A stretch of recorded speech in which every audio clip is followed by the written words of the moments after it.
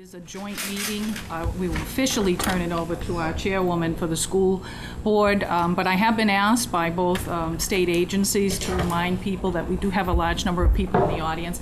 This is a joint meeting between the towns of Blackstone, Millville on the municipal side, and our regional school district, who is being represented here today by both Millville and Blackstone residents. This is just an edification for the people in the audience. This is a meeting that is open to the public to listen, but not to participate. Is really meant for our joint boards to do that. So I just want to let people know there won't be questions being taken from the audience or input in that regard. Please don't think that it's meant to do anything other than to be very productive. It's very historic for us to come together as joint entities for each community. And with that, I would like to introduce our chairwoman of the Blackstone Millville Regional School District, also a Millville resident, Jane Reggio, who can open up the meeting and is jointly doing it with our respective Board of Selectmen Chair, Danny Keefe, and also Joe Raposa from the town of Millville. With that, I'll have you open. Thank you. And thank you everybody for participating tonight. I know that lots of people had to change schedules to do this. It is a historic meeting and it is very important to all of the entities that are gathered around the table today. I would like to officially open this meeting at 5:10 on June 5th and invite everyone to please stand for the Pledge of Allegiance. Stand on top of the chair. I pledge allegiance to the flag of the United States of America, the republic for which it stands, one nation, under God, indivisible, with liberty and justice for all. I would also like to thank our guests from the State Department for joining us this evening, taking time out of their schedule. I know that their faces are new to almost all of us, probably. So I would like to go around the room and have everybody introduce who you are and what entity you're here representing. And again, my name is Jane Reggio. I'm the chair of the Blackstone Millville Regional School Committee, and I am a resident of Millville.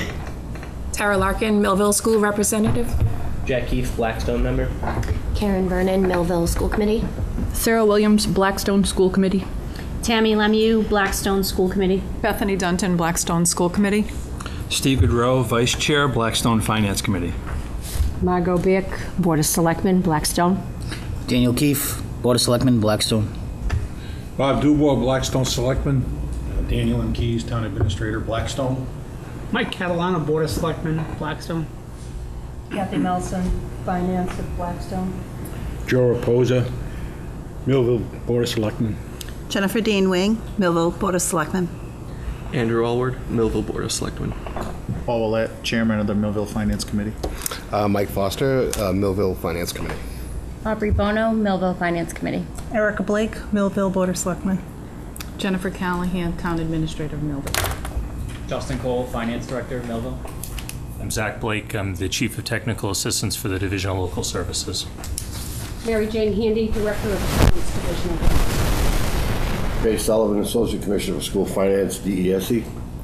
Christine Lynch, Director of Regional Governance from DESE. Wynn Kopp, School Business Manager. Alan Himmelberger, Superintendent of Schools. Brian, you guys. Yeah. Brian Pacheco, Millville FINCOM. And Mike DeCecco, Millville FINCOM. Just so folks know, these guys should be at the table. We just have run out of room at the table. But we can squeeze, or you're good. You're good? Good. All right. Appreciate it. Well, again, thank you everyone for joining us, and I will turn the meeting over to Mr. Sullivan and Mrs. Handy and let them proceed. Well, good evening, everybody. Thank you for inviting us. We appreciate being here. I guess I was hearkened by the fact that this is a historic meeting. And I guess one of the things that I'm sure we're going to be talking about is that in the future we're hoping that it's not going to be historic. That we can kind of expect folks to be getting together fairly frequently in terms of these types of issues, because it seemed like there was a real sense of urgency regarding the fact that when the budget was being deliberated for the regional school district, and there were some issues, obviously, on on a number of fronts. So we wanted to kind of make sure that we were here to be able to answer any questions you may have, talk about the regional budget process a little bit, just to kind of make sure that everyone's on the same page, and maybe even talk about some timelines and things like that along the way, so that maybe we can kind of build a kind of consensus. And again, obviously, we make ourselves available for these types of issues, but obviously we're available in our offices as well if you need to get in touch with us. So obviously we're here to listen and try to do the best we can in terms of discussing how we view from the state perspective the budget process, and let us know if I don't think our ideas are that crazy. We deal with a lot of school districts, needless to say, a lot of regional school districts. We're here to be as helpful as we can, try to walk through this process, if you will, and make sure that everybody understands how this should be working. Thank you. One thing I would like to go through, even though I'm Director of Accounts at Division of Local Services, I was a school business manager for 15 years at 2 regional school districts. So I know what regional schools go through. I know that regional schools need to have their budget approved by their member towns. One community I worked in had 8 communities that belonged to the school district. It was a vocational school. The other was a 2-town. I'll share with you as we go through the budget process of what needs to happen. The biggest thing, and I've been quoted on this term, Jay's laughing, is everybody needs to play nice in the sandbox, okay? This is adults. You need to play nice in the sandbox. We expect that from the kids. We expect that from the adults. So one of the things, before I'll get in on the budget itself, local government has changed dramatically over the last few years. The complexity of what you need to do, everybody in this room, what you need to do, has changed. However, what's required at the various town officials, boards and committees, you have to work together. You can't pit one town against the other. You can't pit the regional school district, can't be the bad guy. They're educating your kids. You're members of this school district. You're a partnership. Contrary to what you might think, you're a partnership. Everybody has to work together. You need to share information and you need to share resources as much as you can. So what is critical is cooperation and coordination. So what we did at both of my school districts, and one was Pathfinder Regional School District and the other one's Athol Royalston, both superintendents, I was very fortunate, had a very good relationship with their towns. At Athol Royalston, we went through and we met with the FINCOMs. We had an all board in the fall, meaning the 2 towns, all their boards, FINCOM, Capital Planning, all Board of Selectmen, the Regional School District School Committee. We sat in a room like this and talked early on in the budget in October about what was coming up for the towns. Because if there was something that was critical that needed to be done, then one of the other towns or one of the school committee might have said, okay, well, we really need this, but because you had a fire and you have this, we'll hold off. We won't go through and get new computers this year. We'll hold off a year. That's how you work together. Everybody, you only have so much money. Everybody's cutting into that same pool of money. Something's got to give, and what happens is a give and take. So I'm going to talk about, if I could, how to prepare the balanced budget. Well, the regional school district has to prepare a balanced budget. Actually, everybody in Massachusetts, municipals, have to prepare a balanced budget. But the regional school committee proposes, by a majority vote, a budget that contains all their proposed expenditures. It has to be, and to be paid from general revenues of the regional school district. The budget identifies the revenue source and the amount of money that's coming in. So if they can't prepare a budget with revenue, they can have an expenditure report, expenditure budget that's up here, but if the towns can only pay down here, the time to find out is not now. The time is to find out in October, so that you can at least go through and get some idea of where you are. The budget also has to specify whether members' assessments and the specifics to the member assessments when they propose their budgets. You might not know in December, by December, you know what the enrollment shift is. And what I used to do is I used to go through in December after the October 1 report, the December enrollments were done. I went through and I recalculated that current years, such as fiscal year 18 budget, based on those calculations of enrollment shift. So I could tell the district, or the towns, even if that enrollment, even if the dollars of that budget did not go up a penny, your town was still going to have an increase because the enrollment shift. So they at least were cognizant of what the shift might be. Or you had additional students in.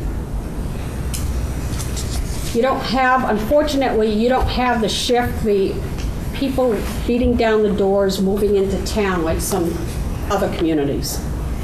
That's causing all sorts of building issues that they have overcapacity of their buildings.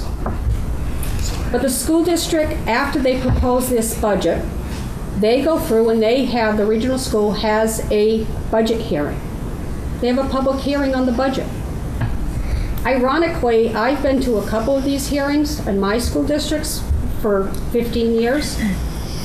I can count on one hand how many people used to attend public hearings. I don't know if it's the same here, that people don't attend the public hearing. But for some reason, they don't. But if you had a public hearing at your towns or your cities, you would go through. The reason we didn't have, again, on the public hearing, a lot of times we didn't have the public officials coming in from the member towns, because with my superintendent, myself as business manager and the superintendent, we went to visit every single FINCOM and Board of Selectmen in our towns. 2 towns isn't bad.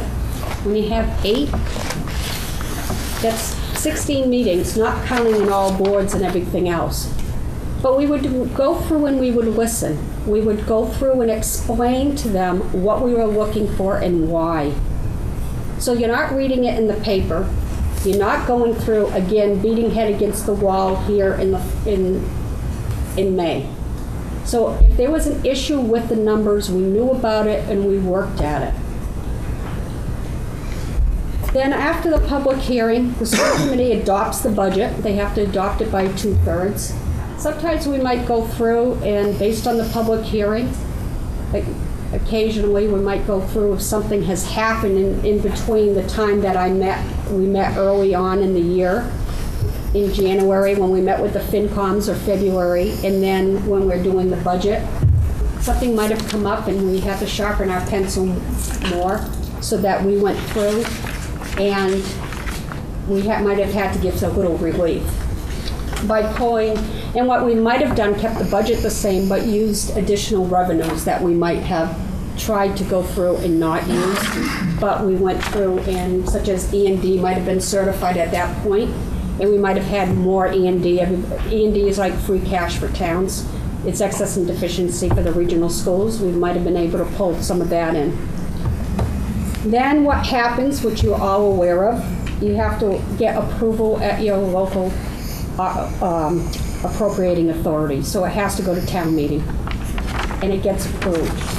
However, just wanted to let you know that if the budget is not approved, Divisional Local Services might not, I'm not saying it always happens, but we might not be able to approve your tax rate if that budget's approved. The reason being is till you appropriate that assessment, if you don't have any other reserves,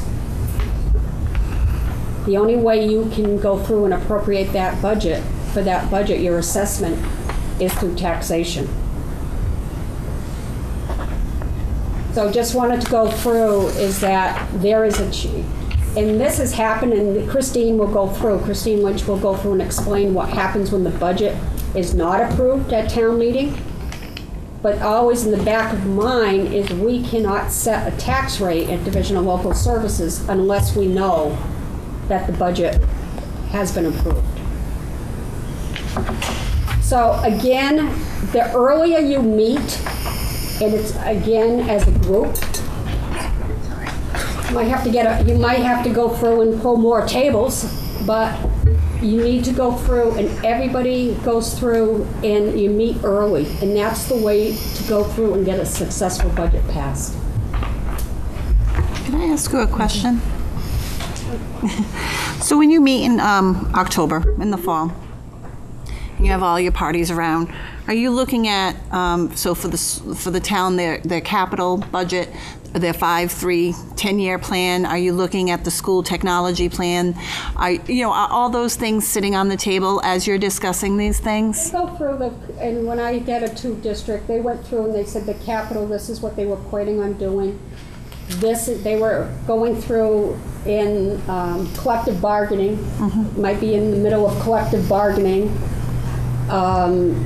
There could be something else that is coming up that, everybody's going through, like our utilities were, skyrocketing for next year, and we would go through and share some ideas of how maybe we can help each other. We did a lot of joint purchasing. People had other ideas that, and ironically, which surprised me, is you have 2 communities that might be right next door to each other, but they might not be discussing how they can share services or how they can go through and reduce costs, because you're duplicating everything. And what we try to do is it gave people a chance to go through and discuss how they were going through and trying to absorb some of the cost, even with the regional school district. All right, thank you. So we've found that in a lot of, especially in regions as well, because you get so many communities that are working together. There's a professional group called MASBO, which is the Association of School Business Officials. They have like these round tables, and a lot of them are in this particular region or whatever. They'll do cooperative purchasing. They'll do a lot of those types of things. I'm sure there's probably other groups as well that get together. But again, these are resources, right? These are resources that should be available to you, that are there to try to help, and everybody's trying to swim in the same direction. Hopefully, So, and I have to smile when Mary Jane talks about playing nice in the sandbox, because I think it's such a great metaphor, but it really is so true. It's like, we're happy to come out and help, and trust me, that's really what we're here for, honestly, is to try to help all districts. It doesn't matter whether town side, school side. We have a great relationship with the Department of Local Services. And I know when I talk to DOR, it's schools get all the money. I understand. It's believe me, I'm in education since 1978, so I've kind of heard it all. But I'll tell you, when people are working together, it makes all the difference in the world, and that's and that's true in municipal departments as well as regional school districts. I think it's a little harder in regional school districts. You got different towns that they could have totally different demographics and what have you. So we understand that it's difficult. It's not easy, but it makes sense, and especially in this day and age, things like shared services just make so much sense. So right now, what's going to happen? What Christine will be talking about. Okay, you get to June 30th, and you haven't passed the budget. What happens then? All right, so in the unlikely event that a regional school district reaches July 1st and does not have a budget, meaning a locally approved budget that, as Mary Jane indicated, is approved by 2/3 of the member municipalities. In your case, it would have to be approved by unanimous vote in a 2-town region. So if you reach the point where it's coming up to July 1st and you do not have a budget, there is a provision in the regional school district law that says the Commissioner of Education can set the budget until such time as the local officials, the local town meetings, approve a local budget, or December 1st, whichever comes first. So in the event it's July 1st, you don't have a budget, what that basically means is the school district has no authority to spend any money. So to the extent you need to pay bills, you need to pay teachers, you need to do order supplies for the year, there is no authority to spend any money, any dollars at all. So this law was put in place so that the district could at least operate. So the law does say that the commissioner can approve what's called a 1/12 budget, which is based on the last fiscal year. In this instance, it would be fiscal 18, or, and there's a condition in there, or any other amount that the commissioner deems appropriate. What the commissioner typically has done, and this is I shouldn't say typically, it's pretty universally applied, is that he has set a budget based on the previous fiscal year. So in doing so, what I always try to emphasize to people is that he, nor the department, is making a value judgment in terms of the amount of money that the state believes is appropriate for the particular district to spend. It's merely an allowance to allow them to spend something so that they can move along until such time as the local towns vote the budget. So typically, again, we would approve a budget on the basis of 1/12 of the previous year. Now, in doing that, it's 1/12 of the previous year's total budget. It does not represent 1/12 of the previous year's town's assessment. So what that means is, if to the extent the state aid has changed, you would use the current, in this instance, fiscal 19 state aid estimates. Well, on July 1st, hopefully you'll know what the real amount is, but you'll use the current fiscal 19 state aid, subtract that from the last year's budget to determine what needs to be paid by the two towns.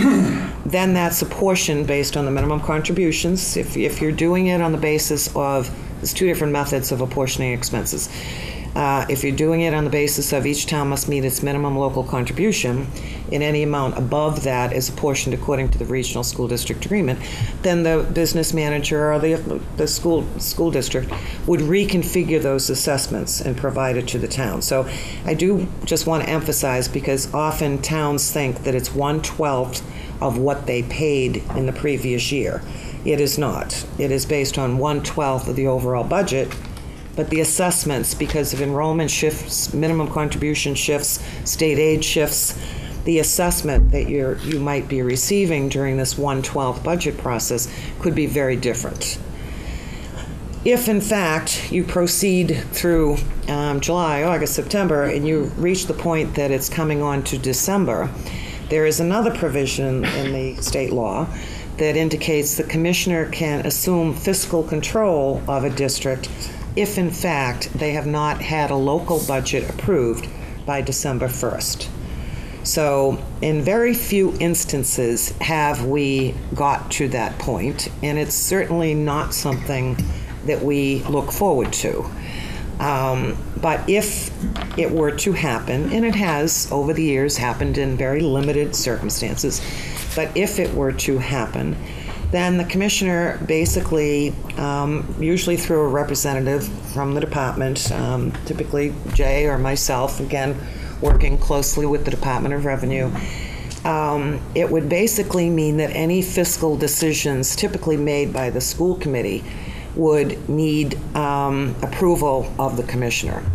So it's not a good position to be in, because you all certainly, or any local officials and local residents would know better how they want to spend their money on the education of their students, and not have folks from Malden, in our case, or Boston, in the case of DOR, sort of second-guessing their decisions and having to approve those decisions. So it's not something that any of us like to see happen. But here again, It's a way for at least the district to operate. If we were to set a budget as of December 1st, obviously that's not a good period of time to set a budget. You're halfway through the fiscal year. If we were to give more money to the district than we might have during the 112 budget process, that obviously puts a burden on the towns, because they're halfway through the year, they potentially had their tax rate set. All of a sudden, we might come up with a different amount of money that would cause the towns to provide more funds to the regional school district. It's a tough decision to make. On the other hand, having the school district limp along with last year's budget is a very difficult situation for the school district. With expenses, things do go up from one year to the next. And even if they were to get additional funds come January or December, when the commissioner sets the final budget for the year, again, halfway through the year, it's difficult to say, well, let's implement that new program we were hoping to start, or hire those new staff members, or, whatever it might be. So it's not I guess I've said this before, but it's not a good situation for anyone. There is no additional state aid. There's no positive benefit necessarily, again, other than to let the district operate, is to set something for the year so that the district can operate and your students, your children can be educated. But that is the process that's outlined in law. That is the allowance, and that is the commissioner's role in terms of either establishing a 112 budget for a period of time, or actually come December, setting the final budget for the fiscal year and assuming some sort of fiscal control, which would continue until a local budget is established for, in this instance, fiscal 19, or potentially into fiscal 20 if there becomes an issue in terms of moving forward into the next fiscal year. So that is the process. Hopefully you won't find yourselves in that process. But if so, obviously we would work very closely with the district and school committee, the select boards and so forth to hopefully allow the district to move forward and to continue the educational process for the year. So I guess I'd like to see if there's any questions about the process, what have you, or anything that we've said thus far before we move on to the open discussion about long-term financial stability. One thing I would like to mention, and it may or may not be related to the discussion. It is related to the discussion at hand, but it's a little off topic. In terms of, I noticed in terms of your regional school district agreement that assessments are based on, I believe, and correct me, but it's a 1 year student enrollment share. It's based on 1 year. So often districts look at their regional school district agreement because that is the sort of the Bible, the direction that districts have in terms of apportioning costs. And there are other options. It may that other districts are looking into in terms of potentially even still using enrollments, but using, let's say, 5-year enrollments or something that can kind of mitigate spikes in enrollments and enrollment shifts. So I just throw that out there. It's not directly related to the topic at hand in terms of passing a fiscal 19 budget. But in terms of working together moving forward, it's just something that you may want to consider taking a look at your regional school district agreement to see whether or not there might be a different methodology that might alleviate, might even out the assessments from some, say, one fiscal year to the next, to the extent enrollments are shifting.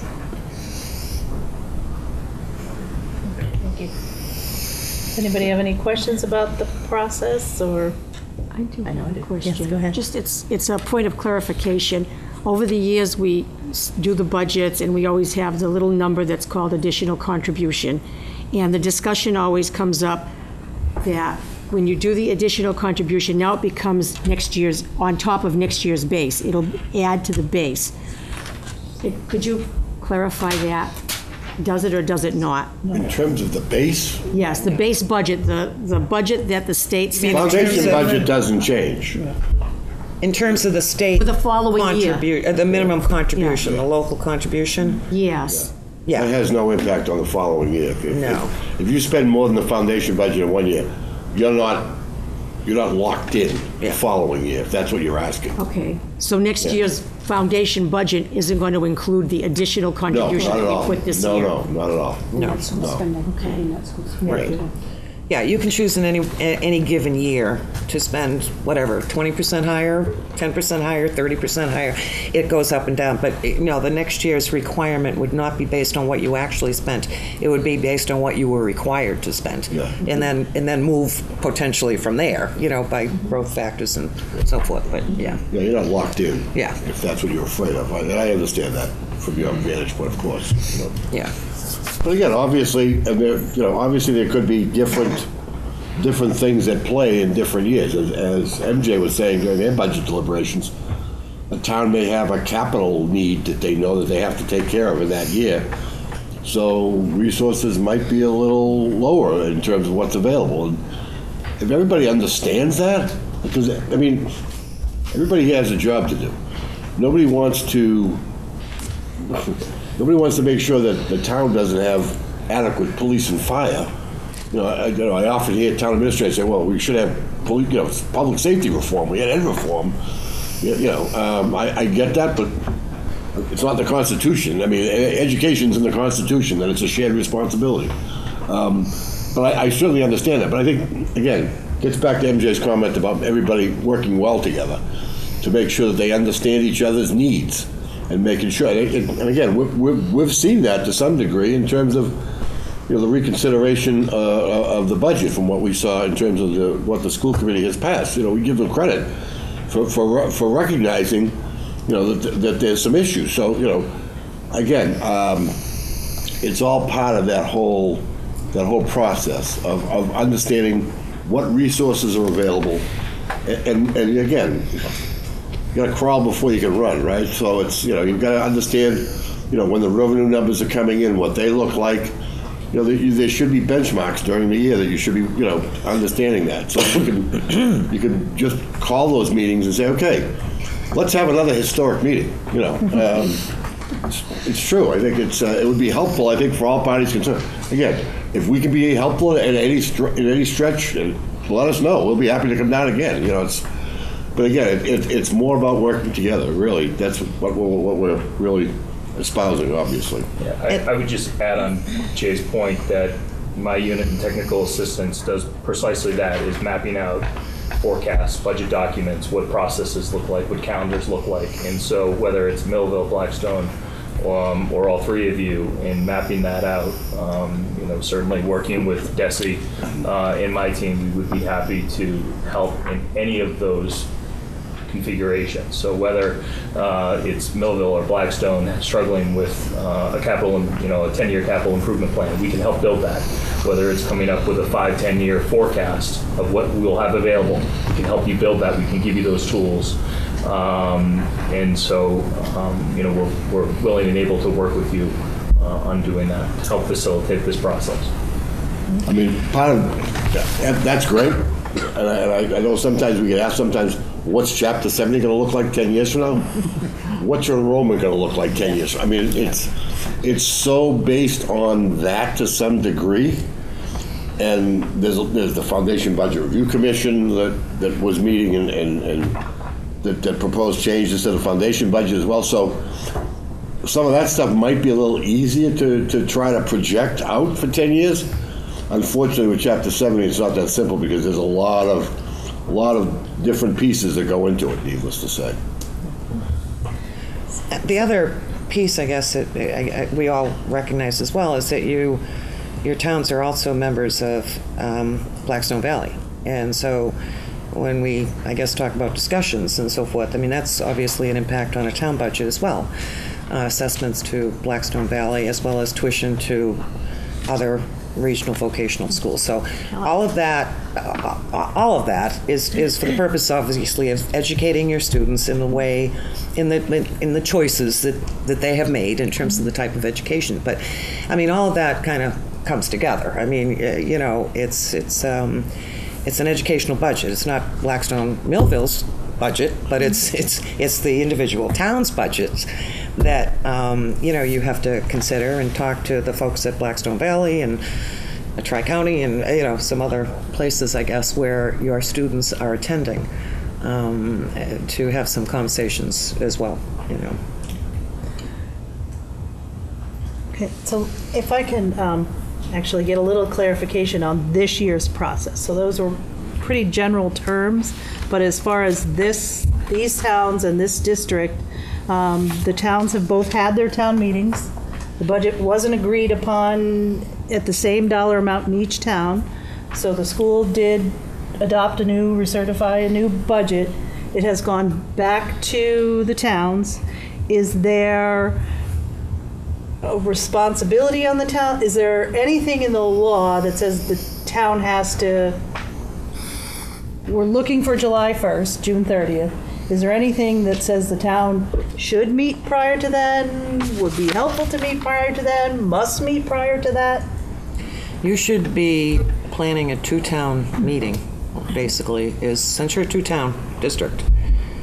If there's no consensus on the budget, then, you know, what a two-town district must do is to hold a district-wide meeting.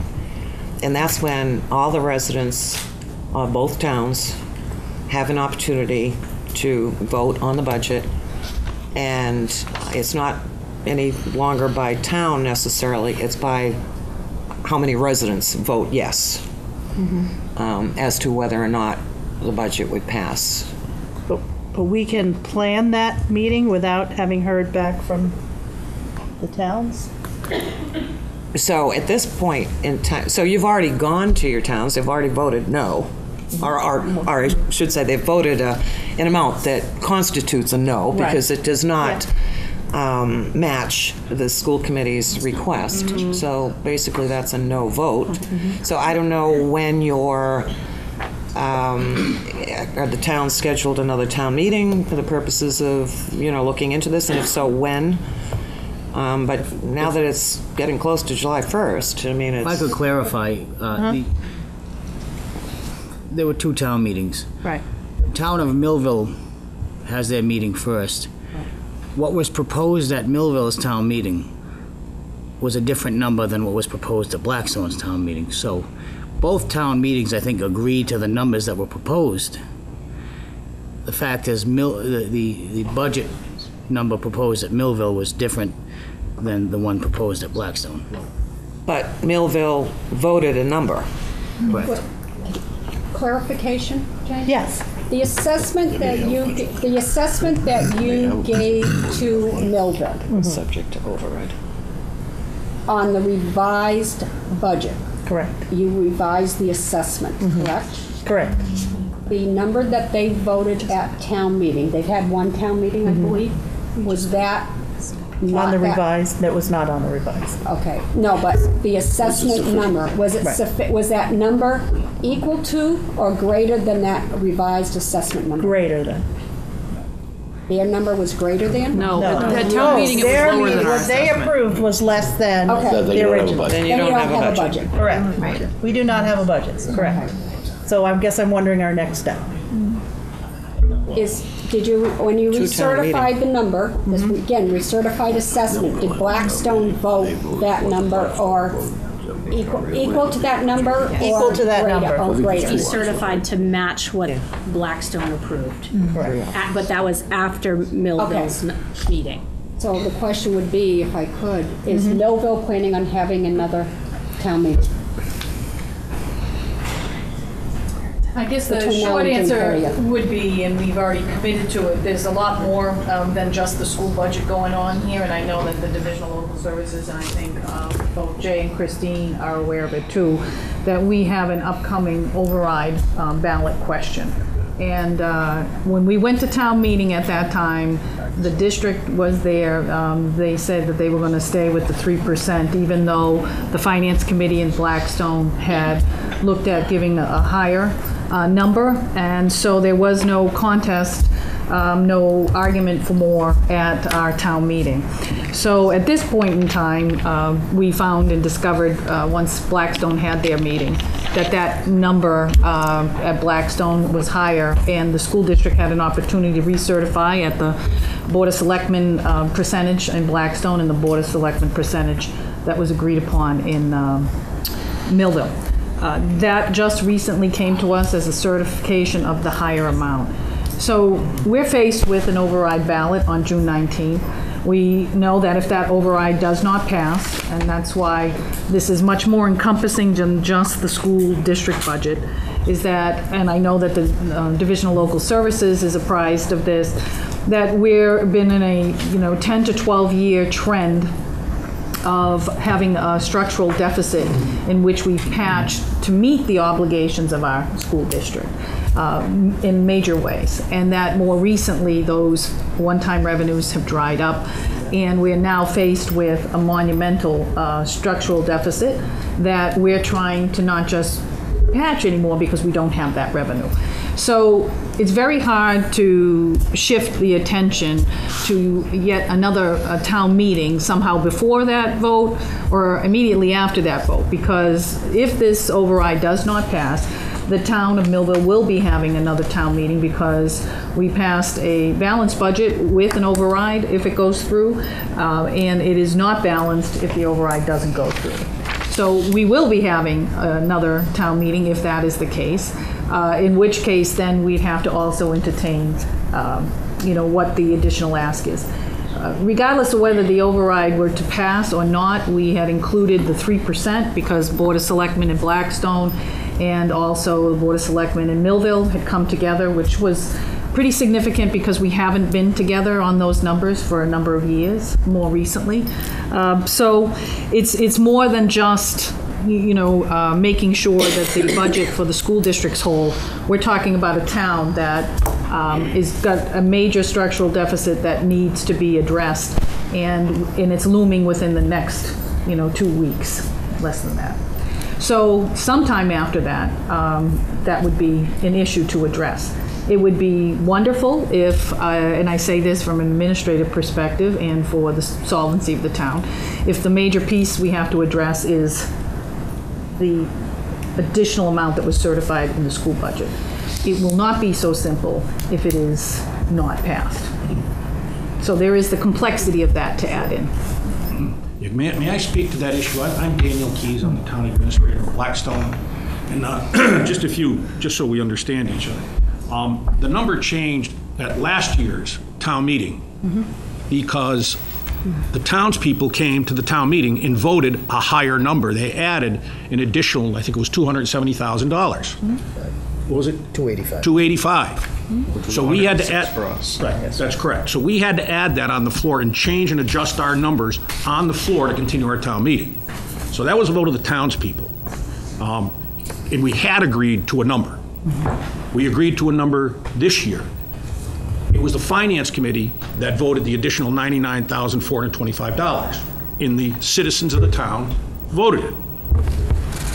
I think it's fair to say, and I want everybody to understand this. Number one, we don't have a financial problem in Blackstone. We're a AA plus rated town, and we'd be AAA plus if the demographics allowed it. And that's from our audit. We have $7 million in reserves, and we run a good operation. There is a financial structural problem in Millville that affects not only the schools, but the total operation of the town. And I think it's important that the townspeople know that. I'm the town administrator in Blackstone, and I'm going to offer this, that I would bring my team into your town and let us come in and take over the town. We did it. I came here 7 years ago with no reserves in Blackstone and an A- rating. Today we have $7 million, as I said. We've cut employment in the town. We've done things that weren't done before, and that's why, and it says it right in our audit report, I didn't make this up. Go to Blackstone and see how they run their finances. That's what we've done. We have financial policies and procedures. So when someone comes in, every employee gets it to know how to run the show and know what's expected of them.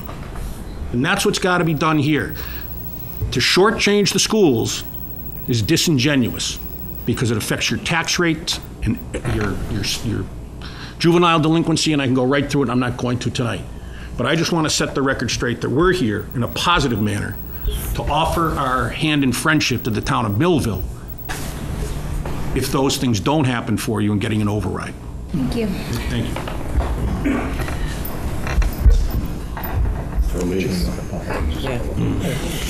Yes, Bob Duval, Board of Selectmen. Every year we go through this process, and it doesn't change, it's getting worse. And it's going to get worse as we go on. You've said it yourself that we need shared resources. And I've been saying it for a long time that someday it's going to come to a point where we're going to have to regionalize town services. Millville is a town of 3,000 people, Blackstone is roughly 9,000 people. It's time to take a look at sharing the resources from A to Z. This is going to happen in many towns as we go on in the future. It's just that way. And I think that's a good start to do that. I don't want to talk about the history of problems that we've had in the past because, you know, we're not going to accomplish anything doing that. But I think we can accomplish a lot if we work together to try to share resources all the way through from police department, the fire department, the highway department, the whole town itself. And I agree with that. I've said it offhand to many people in the past. The chances of it working, I really don't know, but I think it's time that we sit down at the table and do that because Dan's right. We're shortchanging the school children by doing this. It's a problem that's been going on year after year after year, and it's not going to go away, even with an override. There's going to be problems down the road, and I think that this is a way to do it. We shouldn't have 2 libraries. We shouldn't have 2 senior centers. We shouldn't have all that. We're too small to be doing that. And that's something that's going to happen in the future in all the towns. Thank you. No, go ahead. You were deferred. Dan Keefe, Board of Selectmen. It's music to my ears that we're having this conversation.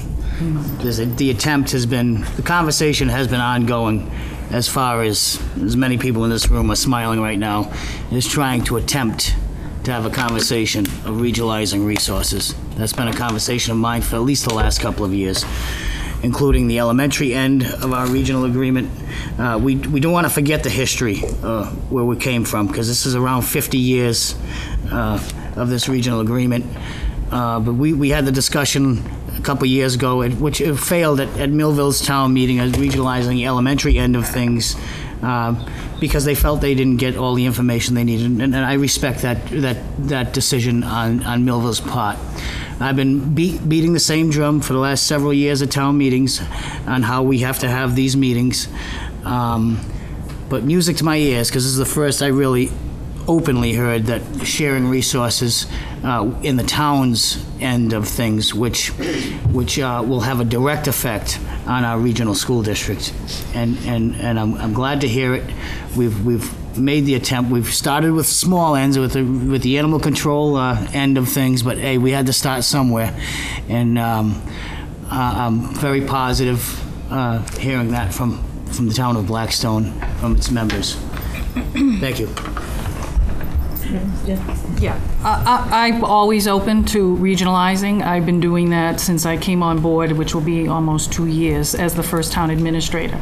I appreciate the olive branch of wanting to cooperate, but to indicate that the town of Millville somehow needs a takeover at this point in time, I think is a little bit surprising to me to sit in here. I think I'm looking at my board of selectmen and the like. That is the first time I've heard that. I will say that we work very closely in implementing our policies and procedures with the support of the Department, the Division of Local Services.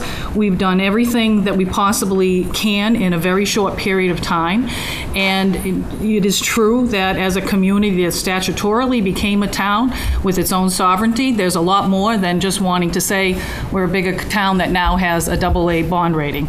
We have been moving in a very short period of time of actually embodying real innovation for a small town. That doesn't mean that we haven't reached out, and more than just animal control, reached out with other partners from everything from grants to shared planning in the towns of Uxbridge to regional dispatch, and walked away from it being able to be better for the town of Millville and the other towns that we've been engaged in. So I think that if this is a discussion that took place, it certainly wasn't with the Board of Selectmen in the Finance Committee, and this is the first time we're hearing that. And I think that has more repercussions than just offering that up front. I think what we wanted to do is talk about not wanting to not be a partner with the school district. I think that's very important, but saying that we're doing this because, and if you talk to the Division of Local Services, this is not a mismanagement problem. So with all due respect, it is a revenue shortfall problem that has to do with the overall monies that are coming into the district and how to create that. In a very short period of time, in 2 years, we've brought in money into the district, but it's not being able to keep pace with whether it's an 18% or a 10% ask. I'd ask the state officials what they think is a reasonable amount to increase a school district budget or even a municipal budget, where we're growing at 0.9% because we've been so frugal and so thrifty. But regardless, we can't keep up with an 18% budget ask. Couldn't even keep up with a 10%. And I don't think the town of Blackstone could do that for long either, even if you've got the AA bond rating now. I know it's not working, and I said that from the very beginning, that's why it's a model that is broken. But I don't think a takeover of the town of Millville is what we're talking about. And frankly, I'm a little bit concerned that was raised here, because that certainly isn't something in the spirit of what we've been talking about with the respective state agencies. So I'm just putting that out there because it is something new, and for people who want to talk about cooperation, I think that's going to be something that is going to be drilled home here. And I would ask both the entities, are we talking about regional appropriate asks on the part of any two towns that belong to a regional school district? Are you seeing 18% asks? Are you seeing 11% asks in a budget? And how can a member community, whether it's Blackstone or Millville, keep up with that? Well, again, something like an 18% increase, I don't often see something along those lines. But there is no such thing as what is a typical? I know. We're talking snowflakes here. We know that, right? I mean, you've got 8 town regions, you got 6 town regions, you got 2 town regions. Some have different demographics based on, different populations. They're all different in terms of that, to that degree. So there is no one size fits all for anything like that. Again, that's why these discussions are important. That's why nobody knows the local situation better than everybody who's sitting around this table. That's why it's important to sit down and have these discussions. I believe it in my heart of hearts, I really do. And again, there's so many variables. Could it be health insurance? Could it be whatever. But if the fact that everybody's getting together and it's collective bargaining season, one town does this, one town does that, what are the schools doing? Sharing that information alone could be extremely helpful for managing what we all have to manage, which are the public resources that we've all been entrusted with. So, I know I'm not trying to sound like a Pollyanna. Trust me, I'm far from it. But I'm as skeptical as the next guy. But one of the things that I've learned in my many years here is, obviously, we've got to have these discussions. It's critical to just move beyond some. If there's issues, okay, let's just see what we can do, and just move beyond it. Do the best we can. We're not here to cast aspersions. We're here to try to move the ball forward. One of the things, I mean, to recognize too is, correct me if I'm wrong, but I don't think the regional budget went up by 18%. No, it did was the not. town of Thank you. Millville's Did not. assessment. Correct. So, Correct. I mean, that's an important thing to. All we ever hear is That's not what 18, he said. so. That's an important thing to 7.5. look at in terms of Millville's minimum local contribution is increasing a lot more dramatically than Blackstone's is. So that's obviously a big jump.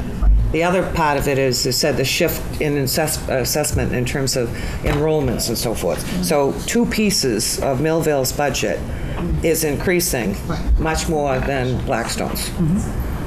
So, I mean, proportionally, obviously Blackstone's bigger and they have more, you know, obviously the money is higher anyway, but I'm saying percentage-wise, proportionately was. So, I mean, it's 2 things, and that's why it would be good to look in terms of moving forward. And Zach had mentioned this in terms of looking at some of the statistics, and we certainly can in terms of trying to look at some of the minimum contributions. To see whether or not, let's say, Millville will continue to grow, let's say, disproportionately to Blackstone, because it is true, Blackstone's minimum contribution is not going up as much. And so yours is going up a lot more. You know, and that makes a big difference. Right, and that has more to do with the regional agreement and the way that that is structured based on enrollment and all of that. Well, that piece is state requirement, but you're right. And then in terms of the overage above that, you know, then you're paying, you know, probably a higher proportion of that. That's why the detail. Not in total, because obviously you represent the smallest, but again, proportionately, you know, you represent. And also in terms of the fact that if your minimum local contribution is rising, and you've only got a 1-year window in terms of change, if your enrollment changes, that could create a huge shift. Yeah. Big spikes and peaks and valleys. And just, that's not what you want. You want to try to keep it as steady as possible. So anything you can do to avoid those peaks and valleys, I think is worth at least thinking about and considering. Yeah, and that again is your regional agreement and the concept of taking a look at how you assess, you know, both towns, and potentially having 3-year rolling averages or 5-year, or potentially another method altogether. But it's probably worthy of a discussion. But that's a long-term discussion. Yeah, that's not going to solve our, the decision. Our figures haven't spiked. I mean, they've been fairly consistent. You know, a point. But the minimum contributions has shifted. Yeah. And Millville's getting a higher minimum contribution. For the law. Yeah, and that's the way the law works. So but that's part of partially the crisis, if Part of what's broken. the crisis, but you know, part of the issue, why it's this year. Yeah, we can't tell you about like what Chapter 70 will be like in 10 years. No. But as far as minimum local contribution goes, those are the kind of things we might be able to model going out a few years to be able to work with Zach to try to help give you that type of information. Because again, having these kind of meetings and having that kind of data is going to be crucial for you folks to be making those kind of decisions.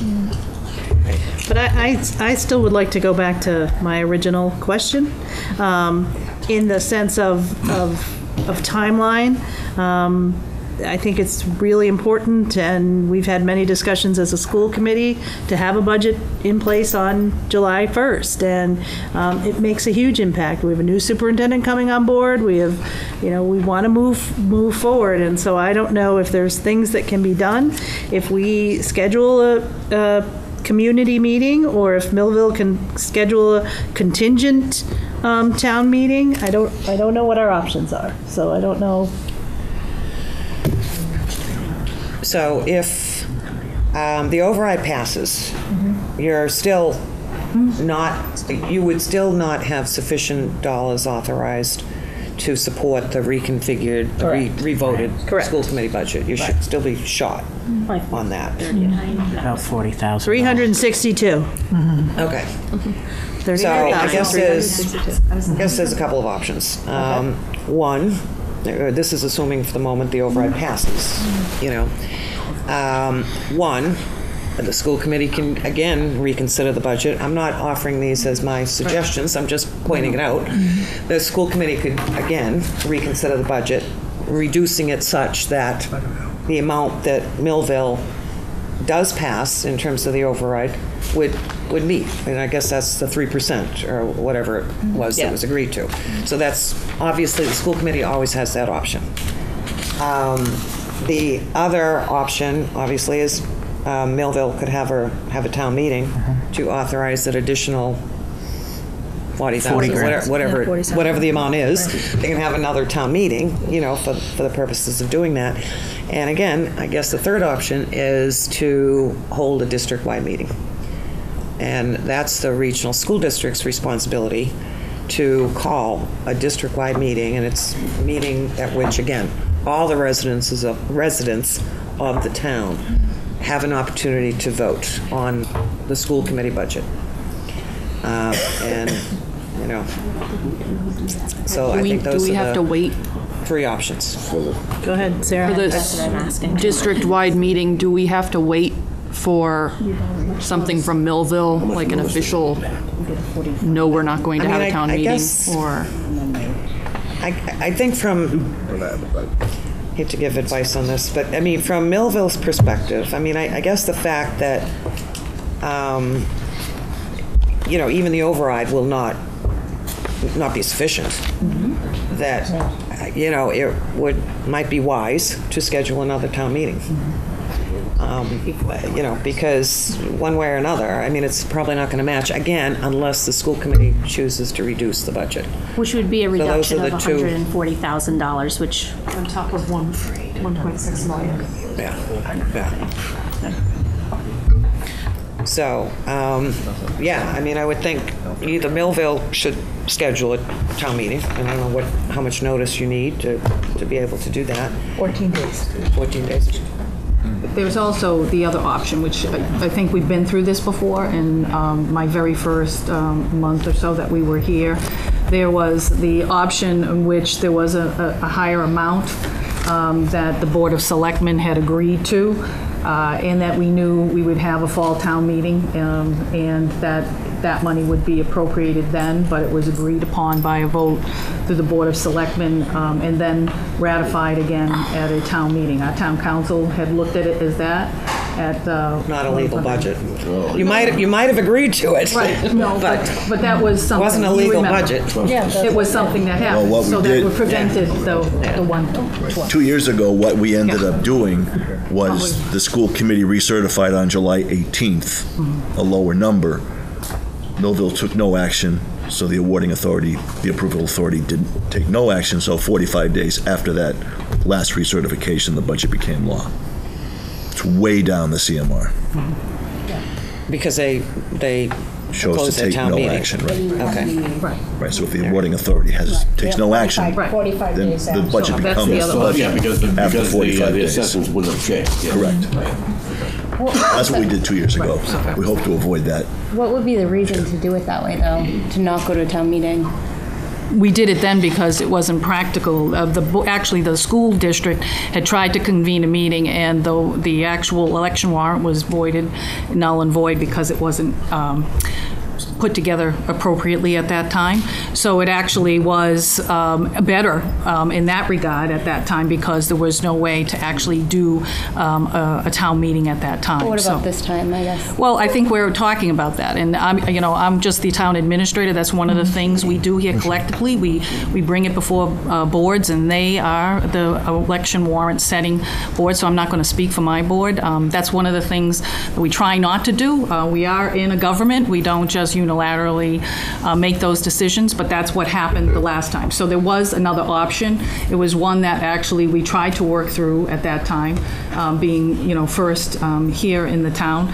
And, it was one of those things I think the Board of Selectmen recognized. It was a better option even for the school district at that time, despite the fact that, that election warrant was considered illegal at that time. We couldn't go forward. So that was an unusual, but it was something that, once again, I think the dynamics of the two working together to try to support that. Jane, do you know, is July 14th, is that the 45 days?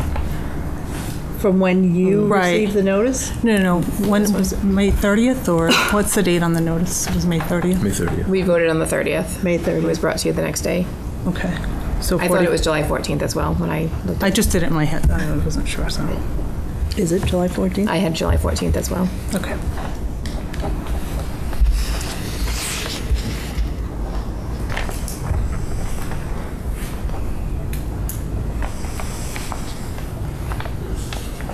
doesn't help July 1st. Right. So I guess that was maybe the question we were asking. Did we get an answer for that? Do we need to wait the 45 days before we can, as a district, call a district-wide meeting? What is the 45 days?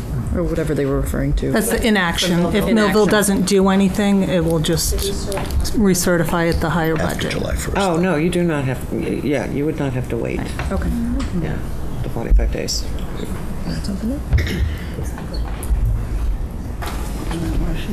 Yes, you may. So I would respectfully ask the Millville Board of Selectmen to hold a town meeting, a contingent town meeting, before July 1st, before actually June 28th, to consider the recertified budget. That way we would have a budget. If that $39,362 was approved, then we would have a budget for July 1. And we would only need to cut $1.5 million from the school budget. It's a contingent. I don't know if it needs to be contingent, though. It needs to be held regardless, right? Well, it would be after the override anyway, because it has to be 14 days from now. The early. Is that what you said? Right. It's today's. And if you would need 14 days for the warrant process, It would then be you'd have after, right? That's- you'd have to vote to hold that town meeting soon in order to get it in before the end of June. 21st, we got a special town. We, You don't meet again? You don't meet the again? Board of Selectmen would consider setting a special select board meeting to discuss this at the earliest possible convenience or time. In that we voted on the 3.4% increase last night to approve that. But that's outside of the budget that was presented at our annual town meeting. Right. But we the select board needs to meet. The Millville Board of Selectmen need to meet at the earliest possible convenience to. Discussion item. Pardon? As an agenda item. As an agenda item, yes. Specifically. It would be your next meeting in 2 weeks that you would discuss. Or that? sooner. Unless It would. He's going to try to. You can call a board meeting Yeah. sooner. As soon as possible, I hope. Right. That's okay. That's what we're asking. So that's. Thank you. We are well past our commitment of time, and we have not really talked about long-term financial stability. So I will leave it to this table as to what folks would. I just want to add that it's taken the town of Millville 12 years to get to this point. In the last 2 years, thanks to the assistance of DLS, Zach Blake and his company, we invited them in to review our process. And in that process, the recommendations were consider hiring a town administrator. The town of Millville has done that. We have professional accounting at this point. We've made great strides in the last 2 years. And it's all come down. For 10 years running, we've used to fill the holes in the town's budget with just one-time revenues. We need to progress forward, and I heard that the statement today, no override, no town of Millville. We need to continue on this course. I strongly believe the town has addressed the recommendations from the DLS, and we're making significant progress. But we're trying to rectify a situation that's occurred over many years. We can't continue doing that, but we have Justin Cole. He's doing a great job.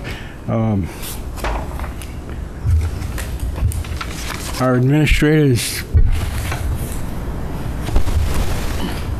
she's in there 60 hours a week. More than that. But, so we want to get to our feet and be able to survive as a town. Another element in this is that we really need to take a look at the regional agreement. And the board has established a goal to start in July to look at other solutions or possible solutions going forward. What can we do to better rectify this and be able to keep pace with revenue, to keep pace with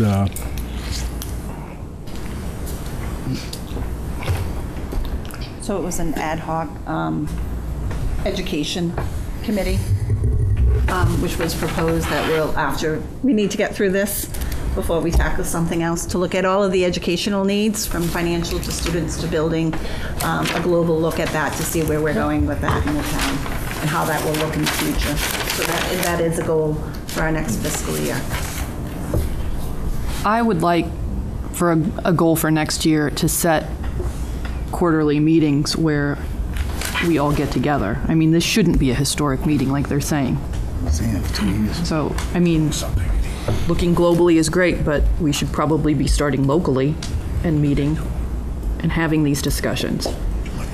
So I don't know if that goes into long-term planning, but.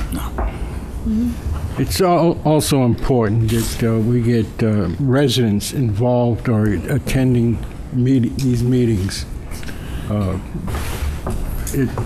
Public forums, their inputs are valuable. In terms of not only being informed, but to understand how municipal government actually works. I'm being very crude at this, but my point is that civic engagement is critical.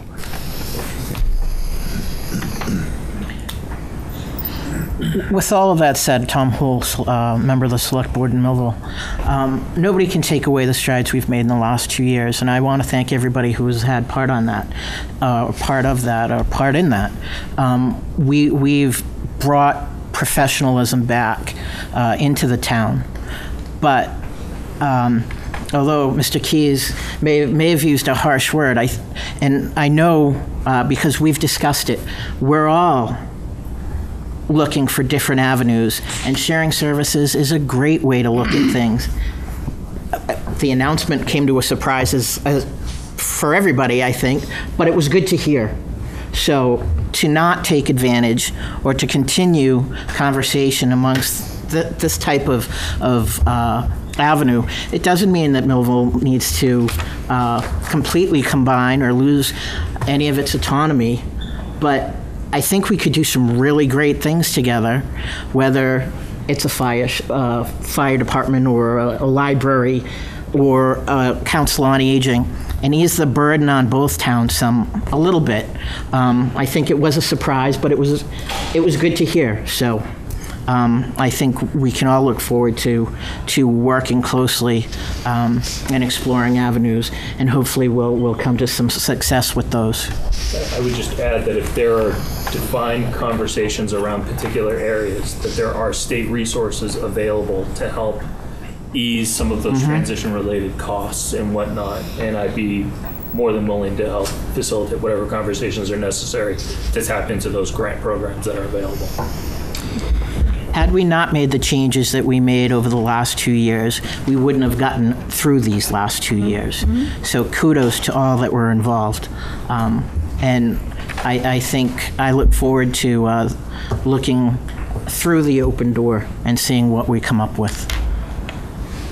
To follow up on Selectman Hull's comments, to think that we can do well together. We have proven that we can do well together. This is 50 years of an agreement that we've been overall successful, which what we have is what neither town could afford on its own. Moving forward, I would not want to leave here tonight without another proposal date for a meeting in September or October, with the help from the professionals that are with us this evening. I have to state that this should come as no real surprise because I do keep in touch with Millville pretty closely. I look at Millville, and I've always looked at it as a partnership in the regional school agreement, which has been successful. And I don't like hearing, I don't care what Blackstone does, I don't care what Millville does, because cooperatively together, when we're successful, it reflects on the education of our children. So I do take a little offense, with, I look at maybe going through the school district, starting in 7th grade with children from Millville at the time. I don't see the difference between the people in the two communities, because we went through the district together, and after a week or two of first meeting the kids from Millville, we're all from the same town as far as we were concerned as children. And now the children in the district start extremely early. I think they're at pre-K together.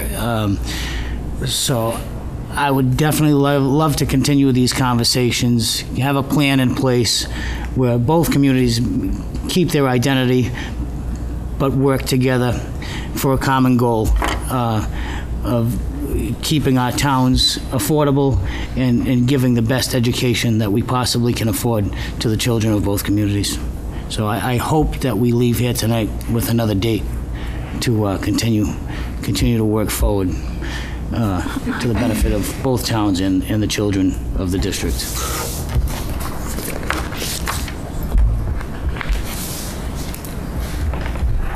Anyone else?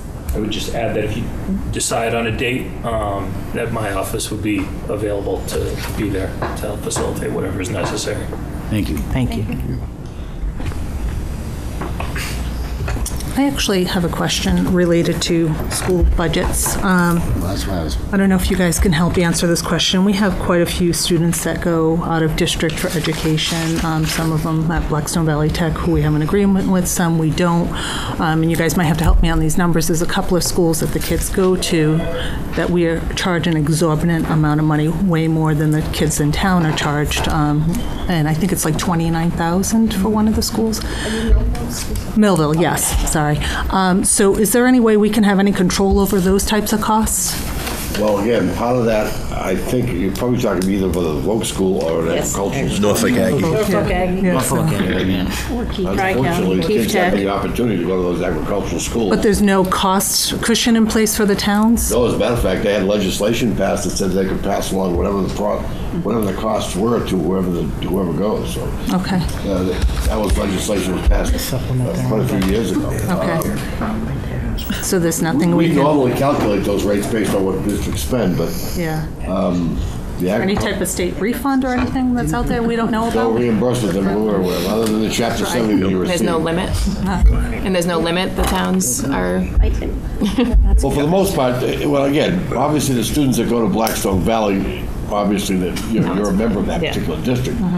But in the event that there's programs that they don't offer, right? Yes. Kids can go to other programs, and again, that's our such as Tri-County. Yeah, right. Tri-County, whatever. Yeah. So we're at a point where we're now paying to send them to Framingham to Keefe Tech not because they didn't have BVT didn't have a program, but the student didn't get accepted into BVT and then found the loophole of some bizarre program that BVT didn't have, and so because they didn't get into BVT, then they're now going to Framingham to Keefe Tech.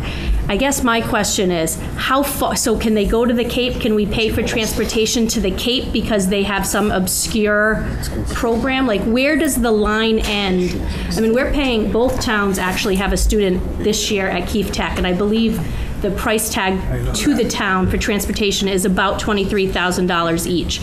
At some point, that sucks the life out of a budget that no one can say anything to at town meeting, and that is very frustrating. I have a question on the transportation. You both have the student going to Keefe Tech. Do Do you, how are they transported? Shared. Shared. Well, The two, okay. They're going in a van or some But you sort of both thing. share. Yeah. Okay. But $200 a day. We split the cost. You split the cost. We split the cost. But that's shared services. Right. Contrary to what, that is shared Yes. services. That's what I wanted to make sure. Because we hear, and I've seen it, that this community sends a kid there and this next town sends a kid there, and they take, those two buses or two vans are going side by side down the road, and each town's paying 100%. So at least you're sharing. We see that a lot in special education too. Special education kids going to day placements because they're outside the town. You know, we put together a website to show where kids are going. Like you could go look by the private school, and you can see like who's sending kids to that private school. So if your neighbor is sending kids, well, maybe you can kind of team up on the street. So we could partner with... Not a panacea, but it's, you know, anything we can do to kind of help districts. Are we limited to Blackstone Millville, or can we, like... No, partner up with... You can do any surrounding area town that you might be driving through on the way. I mean, obviously, you don't want to go way out of your way. That's not going to save any money. But, you know, you can look at surrounding area towns to see whether or not on the way to that private school. But unfortunately, special ed is the only thing that has something in its regulations about how long a child can be on a bus. You can't exceed an hour. You get the parent to sign off on it, but parents aren't going to sign off on something just to save you money. You're going to have to show them that it's better for them to have other children in the car. It's like, you know, less inclusive, you know. But we could do that for VOC too, possibly? On the VOCED, if you have a program that the kids are going to, and say you both have quite a few kids going into a program that Blackstone Valley is not offering, and other member communities of Blackstone Valley are doing the same thing, you might want to petition and ask the school committee to consider adding that program to their school. It'd be cheaper than paying all that transportation. Because they didn't get into I mean, sometimes kids are going because they want to, you know, their friends are going to that school, they want to go to that school. They're not set on whatever program they're entering because they don't know at this point in time in their lives, right? So, I mean, there's many different reasons why kids choose what vocational programs they're going into. But if Blackstone offers it, they can't go somewhere else. So if Blackstone's offering it. There's no mile limit on how far they can find this program of their dreams. They want to take diesel mechanic. Well, the superintendent can say no, that's too long on a bus. Yes. The local superintendent approves or disapproves those particular things. Say no, that's too far. Yeah, 2 hours each way is. And again, they can fight that to the Department of Education, and somebody at the Department of Education may overrule that, but, you know. If the Department of Education overrules that, will they contribute to the... They do, they'll reimburse you for the cost of vocal out of district, but I hope it's more than the $250,000 that they appropriated this year, which is chump change. I just wanted to ask one question on the transportation. So like currently with the Keefe Tech student, as well as the Tri-County, the towns themselves may pay directly for the transportation. If that's allocated through the school district's budget, can that be done so they can be reimbursed by Chapter 70? No. But the towns are reimbursed for that. Well, again, unfortunately, there's been very few dollars appropriated for that particular line item. It's much different than regional transportation. Regional transportation, I think this year is going to be about 70% reimbursement. Last week said it. Well, yeah. But regional, out-of-district vocational, the entitlement statewide is about $4 million. They only appropriated like $250,000. It's only been that way the last couple of years. It was like $2-3 million prior to that. I don't know why it was cut, to be honest. But it's only like 6 cents on the dollar right now. I don't understand why it's been that way. And again, that's a legislative decision in terms of how they fund the budget. I don't have a money tree in my backyard to be able to pick it up. I didn't bring my wheelbarrow with me, unfortunately. I apologize. Next time. Yeah, next time, maybe, yeah. Yes. Yeah, the fall, Johnny Appleseed. We gotta yeah. leave. I got a Okay. Board of Selectmen meeting. Yep. Join me. You got major transfers tonight. Can we, Oh, yeah, you should definitely be contacting your local legislators can we- about that, we use outside vocational. As a matter of fact, I did speak to the town accountant in Millville. Because I talked about how they had. Right there. We spoke on the phone. I apologize, Justin, I didn't realize. Everyone's super town meeting. Yeah, we spoke, I don't care what they do. 2 days ago. I do too. I have one more question. You mentioned the E&D accounts for the school. I know the towns are requested to keep their stabilization, their free cash, stabilization on a certain percentage. Are the schools required to keep theirs at a minimum No percentage? requirement that they keep it, they can't Or have it. suggestion? Can't exceed 5%. Can't exceed. Can't exceed 5%. Right, I know that, but is there a minimum There's no threshold? recommended minimum that Okay. There's a recommended maximum. I would honestly defer to someone like MJ Right. who's been in 2 regional school districts and say what she thought was a reasonable, again, it's different based on your makeup of towns and what have you. The only problem with E&D, and it depends on the community, to be honest with you, or the school district, you don't want to rely on E&D, like one-time revenue, to balance your budget, because if that dries up, then what do you do? Okay, and Then you become Millville. 5% is not a lot of money when you consider, $10 million budget. But again, you don't want to go through, you want to use it for things that you won't be able to, the one-time cost, but not to go through as operating. Right. And districts that do that, we ran into that, districts that do that, you run into the problem that, again, like just using like free cash. Same thing with free cash. If you rely on balancing the budget with free cash and you don't have it, then what happens? To those structural deficits. Okay. But again, you can't have more than 5%. Right, and we are at about 1.5. Which is still 7 times more than we have in free cash. So I have a question. something around there, 5%. Our DSC, okay. Let's say, for example, the Millville override doesn't pass. We reach an impasse on our budget. We're not able to pay our bills. We're not able to get it done. Because quite honestly, with the certified school budget, we're looking at a deficit without an override of about $280,000. Add the exponent to that for the opportunity cost, which is your unemployment, which is because that's all people. Which is your unemployment, your outsourcing of services, et cetera. So to get $280,000 out of the budget, my quick math we have to cut about $400,000 out of the budget, which is not going to happen and actually be able to exist. So what then happens to the school? Being a regional being regionalized within the district, if Millville's not able to pay our own bills, we're certainly not going to be able to pay that bill. What's going to happen to us if we can't certify a budget and we go down that road?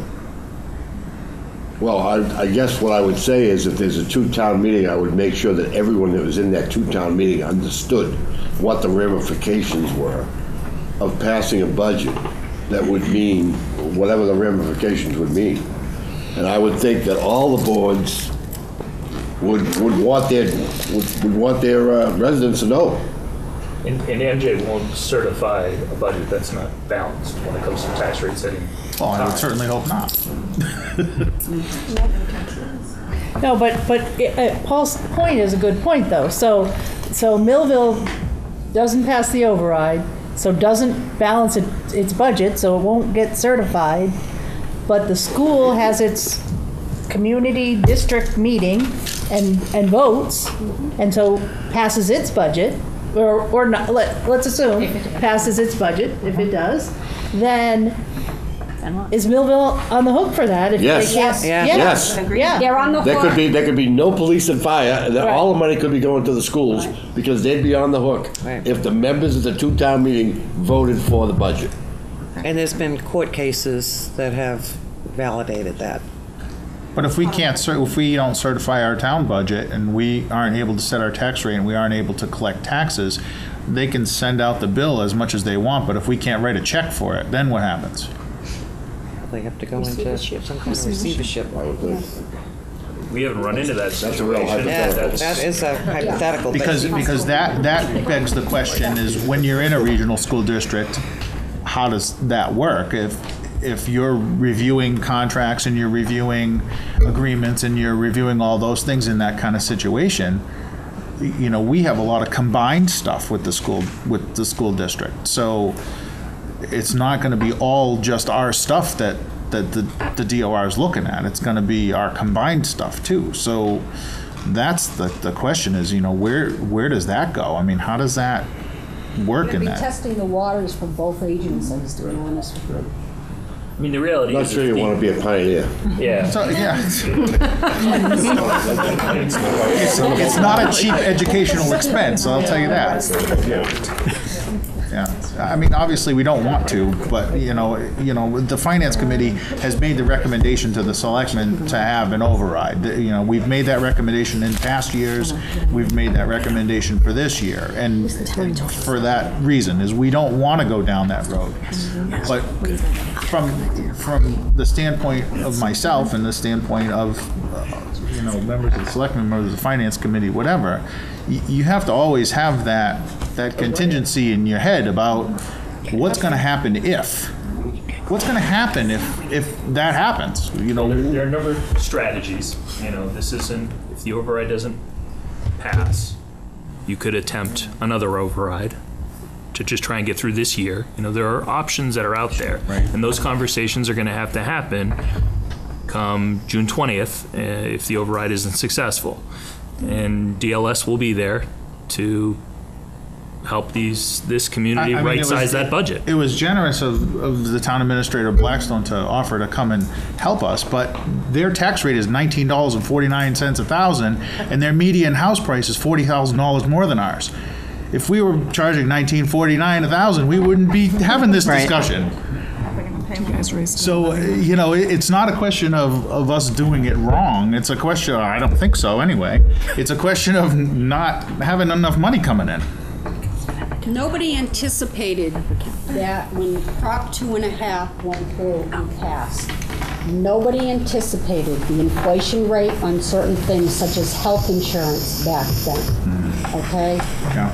So, unfortunately, you're not the only one that's getting up against that wall. However, we're trying to go through, we will go through and give all the resources. We have all the expertise we can go through. The first thing you do is you go through and you have that override, all right? You go through and have that override vote. If it doesn't pass, then maybe a suggestion, and then this is just a suggestion, maybe you go through and have another override vote at the amount that you need for this year only, and you start with that. I mean, yeah, sometimes just getting the first override's the hardest. The other thing, I mean, you do need to kind of make known, as Jay said, you know, the impact of what it means.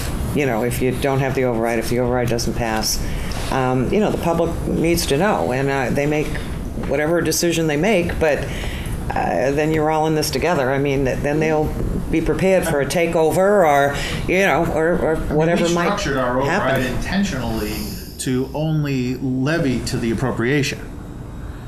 We didn't structure our override to levy, you know, the total amount and throw some into a stabilization. We were already intending to levy to appropriation. So having an override for 1 year is going to be the same vote as we're having now. Essentially, only we're going to have multiple votes over multiple years to accomplish the goal that we're attempting. I mean, the way we stand right now, the way the town meeting budget was amended, I mean, for FY19, we're going to be, with the school's additional ask, it would bring us to $700,000 in the hole. You know, no one-time revenue sources available. You know, that's what we've done the last 5, 6, 10 years, whatever it is. You know, so we're $700,000 short today. and we're asking for $1 million override, right? So I mean, the difference between those two is not substantial, especially where whatever's going to go on the tax rate is only what we need, right? So I think that's just, not that everyone around this table hasn't heard this, at public hearings and at town meeting and everywhere else, but it's not like we need to scratch together $100,000, $200,000. I mean, we'll be $700,000 short with the school's additional 362 that they certified. And again, if we don't get the override, with or without the school's money, as Paul said, I mean, upwards of, $300,000 or maybe $400,000 that we have to cut, which, I mean, at this point, again, for a town that's 3,000 people and of our size, is going to be basically paying the school, paying our retirement, and whatever obligations we have, and closing everything else out.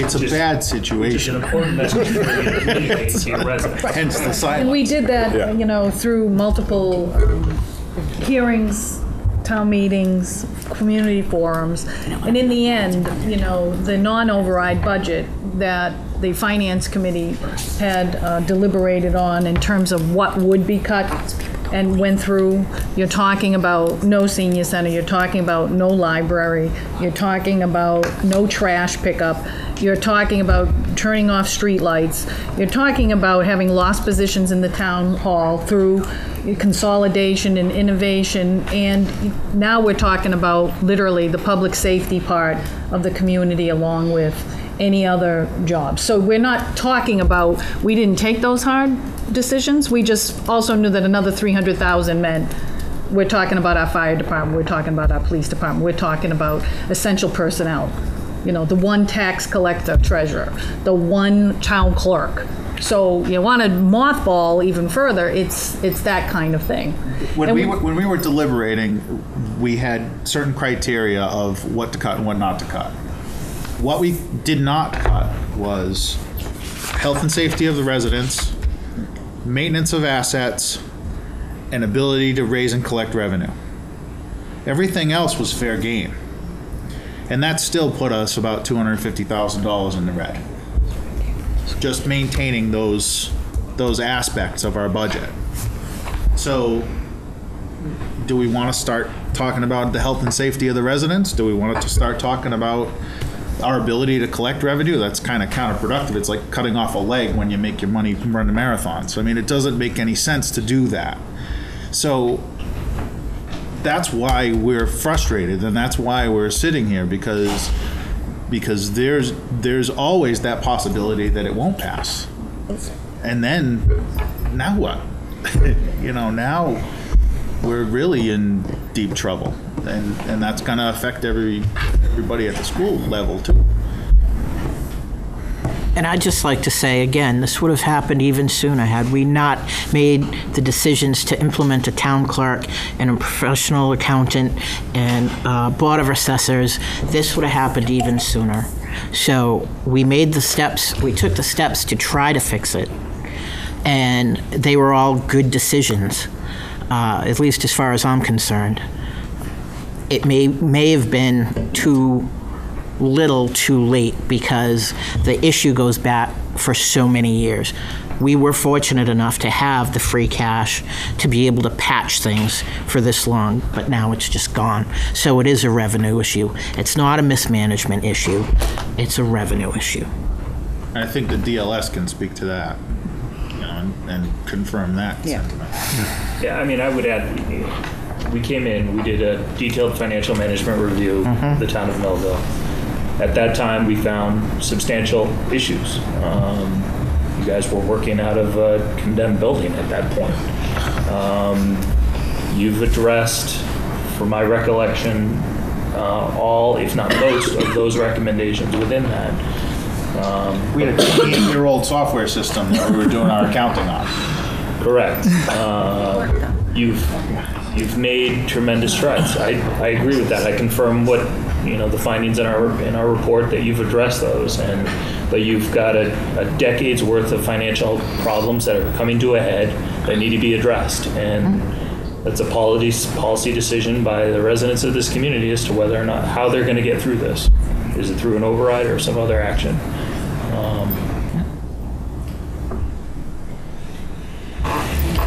Thank you. Anyone else?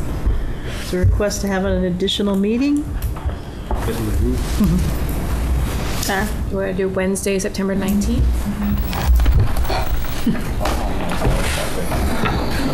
Anybody? Wednesday, September 19th. Is 5 o'clock too early?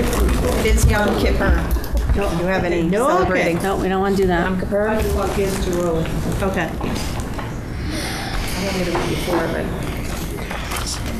Are we doing a Wednesday? Monday is Board of Selectmen Millville, Tuesday Board of Tuesday Selectmen Blackstone. Blackstone. Board of Selectmen, depending on the week. First and third. First Oh, and third. actually, theirs is different. Theirs It's is the every holiday. other. Yeah, it's a crazy. What about the 26th? That's another Wednesday. 26th.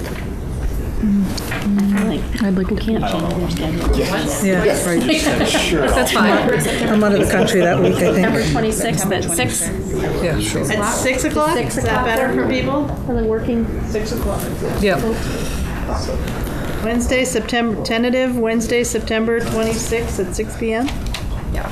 Did you give just one date, Jane? Just one date, you said, the 26th? I did, but I Okay. that's all I heard. I thought you said 2 dates over there, that's fine. And who He would said just set the agenda for that? Who would set the agenda for that? I would say you, since you are bringing the two communities together. It's not Okay. Millville inviting Blackstone and the school committee. Jane, that's what I did, that's what we did at our regional school, so it's just easier. The school do it? Okay. Thank you. With input on the agenda. Sure. Did you say we need to send you a special request? I don't need a special request. Okay, I thought you said we can send you. All right. Anyone? Everyone? A scroll. I'm sorry? September 26th. Yes, this is, I mean, we can in my certainly make calendar. our table bigger and longer to fit everyone on it. Sorry, Brian. That's good.